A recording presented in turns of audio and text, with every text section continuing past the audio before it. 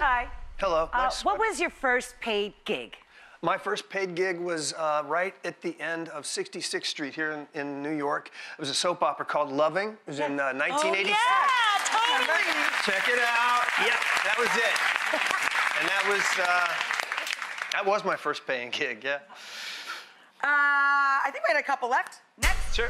Hi. Hey there. You there spend you a are. lot of time at the Peach Pit. What's your go-to order at the diner? Mine? Oh, I'm straight up cheeseburger, man. And I eat them, too. I go for the red meat, I eat the cheese, I eat the stuff. Yeah, I do too. Yeah. We had well, I got to tell you about the potatoes in your green room. Potatoes are insane. French fried potatoes cooked in duck fat. I know. Fantastic. Well, she made duck confit, so Right. she just had the fat there, so she thought, why not take them for a dip in the pool? It was good. Don't tell your cardiologist next time you get screened for anything. Okay. Yes. What makes your skin crawl? Oh, what creeps you out?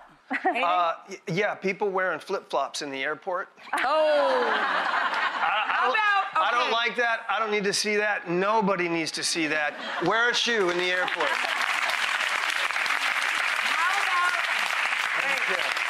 How about the people that go to the bathroom in their socks or bare feet? No, on the plane? You gotta wonder about that, don't you? What are you doing?